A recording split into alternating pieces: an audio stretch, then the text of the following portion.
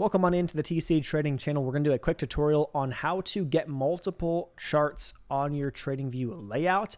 It'll take us about 2 seconds to do. So here you are on a TradingView layout. Let's say you have your watch list pulled up. You're like, all right, I want to look at the S&P 500, pull up the S&P. I'm like, all right, cool. I want to pull up some individual stocks because maybe I like to look at a bunch of different things on any given day. And I want to have, my charts pulled up for Apple and I want to trade them on my phone, or I want to trade them on my other platform or my computer over here. But I want my screen right now to have multiple charts and to have it all pulled up, or whatever you want to do. Great. Awesome. So top of your screen where it says main layout, at least for me, you can customize this, by the way, but right to the left, we have a video on how to do that.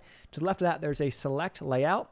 Now, here is where you can change your layout, okay? You have about 8 different potential options, but in each of those, there's multiple. So you guys can kind of see in the top right how many options we have.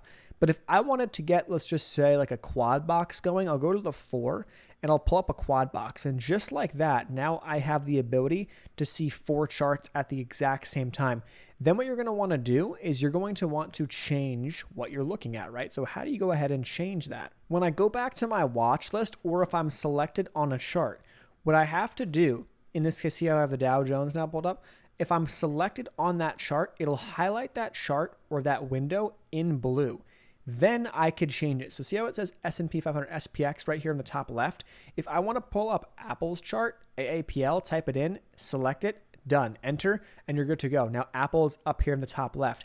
If I want to change the chart now in the bottom left, go back up to my top left corner and then go ahead and pull up, let's say, Tesla. Okay, so now I'm going to have all these charts pulled up where I want them. Bottom right, go back to my watch list. Let's say I want to do it for my watch list and I want to pull up, I don't know, let's go to TLT.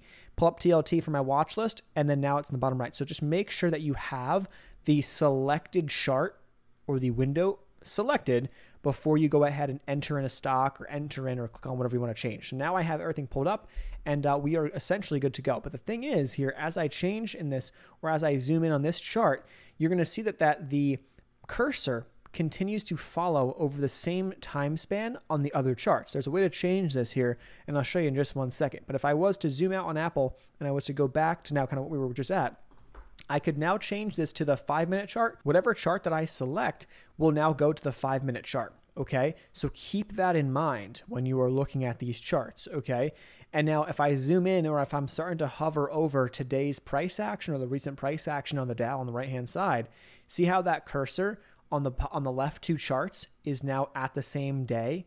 See how it kind of follows along? So just make sure that your time frames are potentially synced to a way that you won't get annoyed by that. It doesn't really matter at the end of the day, but that's one thing, or one, I guess, nuance that you can also change, but just make sure that that's something you're paying attention to. So when your chart is selected, then you can change the time frame, you can change all that stuff, but you have to have your chart selected. Now up in the top right, if I was to go back to that top right, click on that little icon next to main layout, see how it says sync in layout?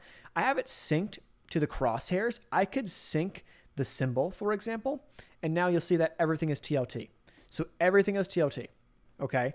I might not want that. So I have mine set now to crosshair. There's also an interval option, which allows interval changes on all charts of the layout simultaneously. Then there's the time right here, which when you click on it on a single chart, others get scrolled to display the same time point on the time axis. Also a date range. And of course, there's more options here. Let's say this is my layout of choice. I like to have, let's say, on the top chart, select that, the S&P 500, let's pull up SPY on the top.